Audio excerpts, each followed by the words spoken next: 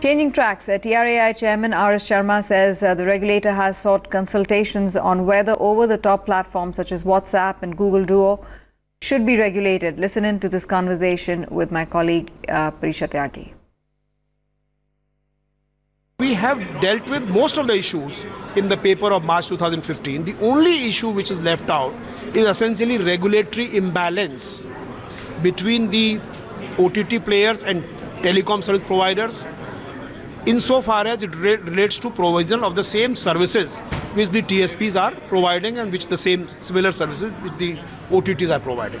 That's the limited kind of question, and of course there are some added questions also. But so we have called for that views of the service providers.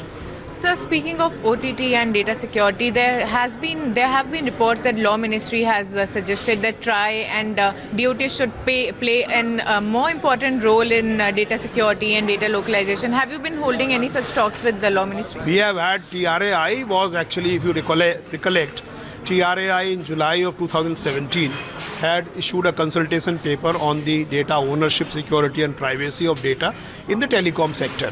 So we have been very cognizant of the fact that we need to take steps to ensure security and privacy of the telecom users of the telecom services, and also the ownership of the data, who can use the data, how that can be used.